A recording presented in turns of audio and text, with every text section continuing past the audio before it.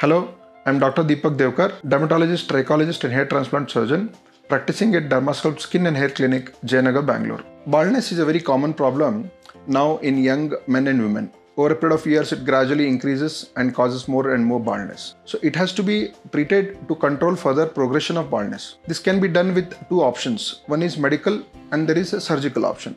So we'll be talking about medical options today. In medical options, we start with topical applications and oral medications based on the scalp condition.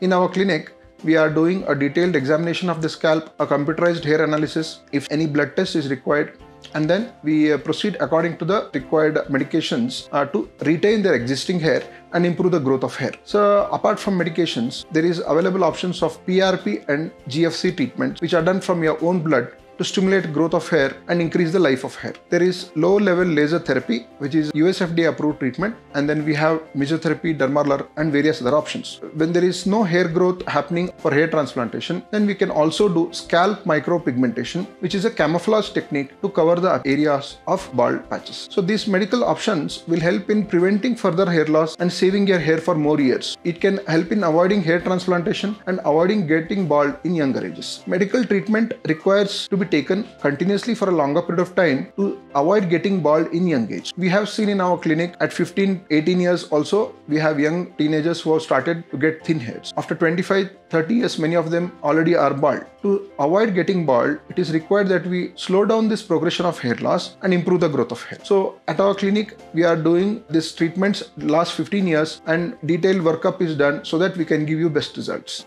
Thank you.